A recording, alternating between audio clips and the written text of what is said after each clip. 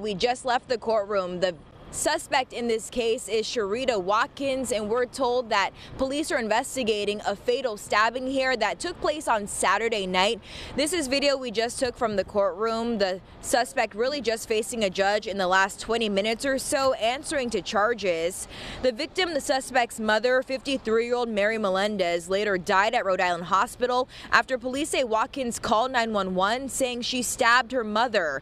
That scene was on Manton Street in Pawtucket, a local trailer park, and really that's about all we know right now. Detectives say Watkins gave a full confession. She's facing a domestic violence first-degree murder charge. And as we know, we just left the courtroom. She did see a judge this morning answering to those charges. It was a very busy morning here at District Court.